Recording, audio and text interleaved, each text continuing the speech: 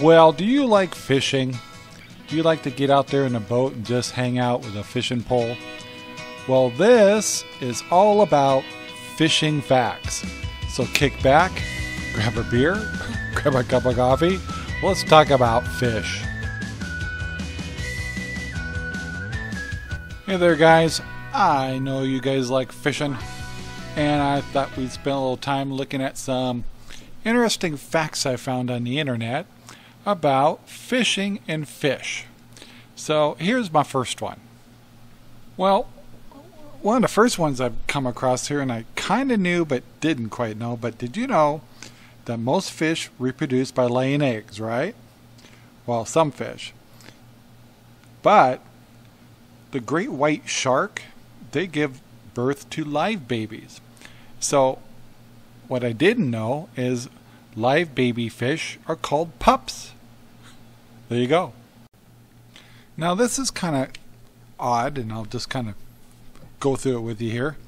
So you guys know what those mud skippers are? Well, they call a mud skipper is a fish, but it spends most of its time out of the water. It walks on its fins.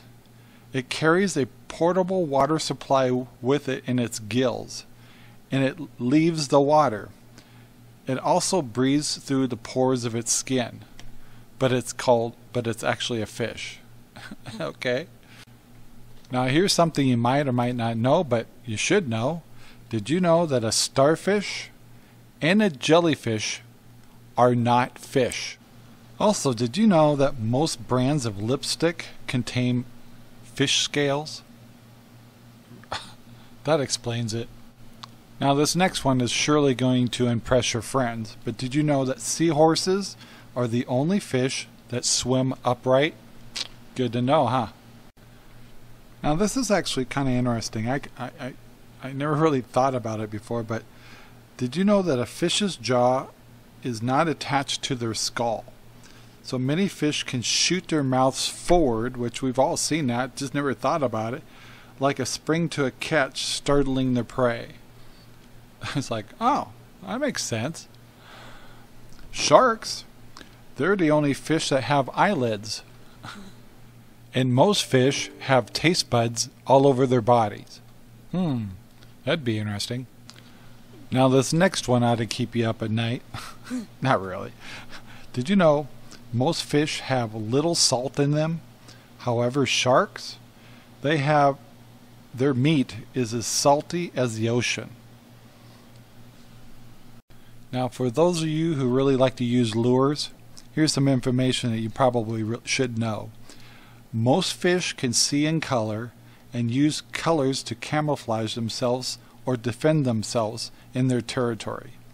Most fish have the best possible eyesight for their habitat and can most certainly see you peering at them in a fish tank.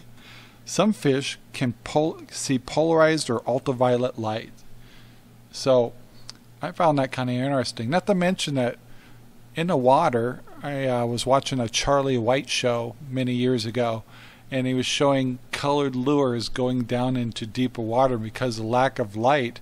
If you looked at it in a black and white scenario, it was interesting to see how the different colors of silver and red, stuff like that, start getting darker and darker. Like red turns out to be like black. So anyway, interesting stuff.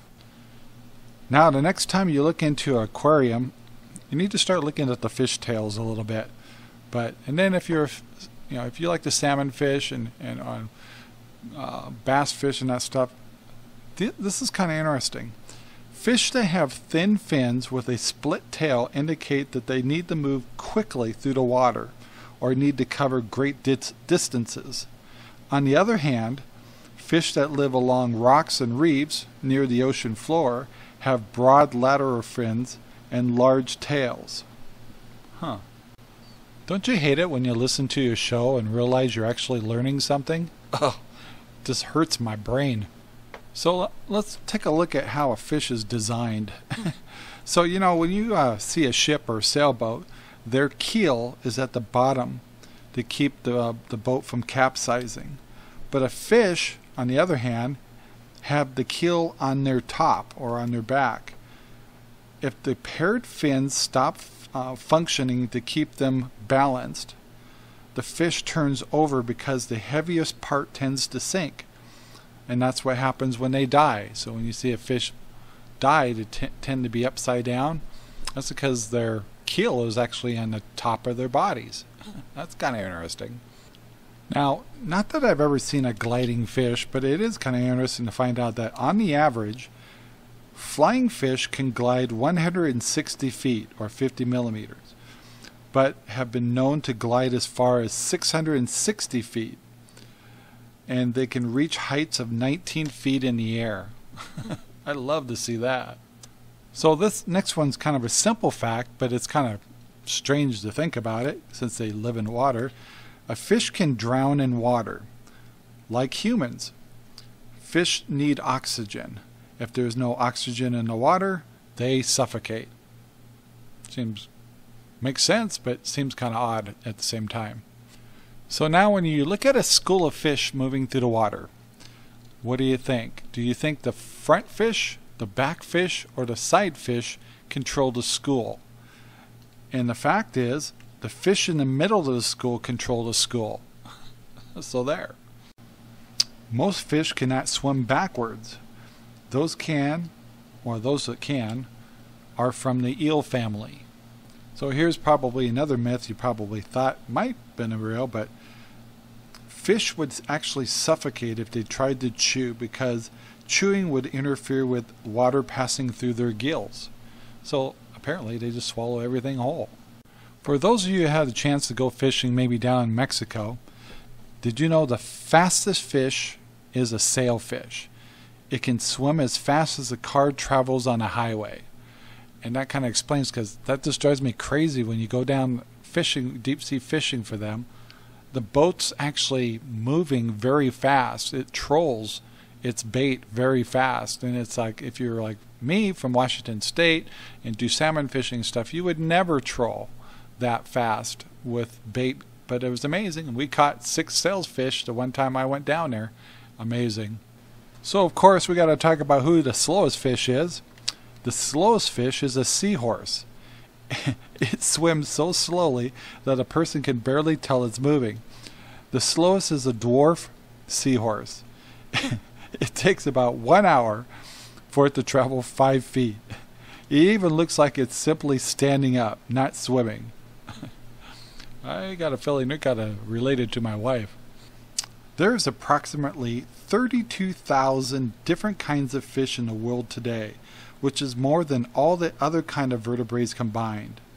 Scientists are discovering new species all the time, so that's still growing, guys. Some of you folks might have heard this before, but it's kind of interesting. Unlike bony fish, sharks and rays do not have swim bladders. They have to swim all the time. They have to keep moving. And even when they're sleeping, otherwise they will sink to the bottom of the ocean.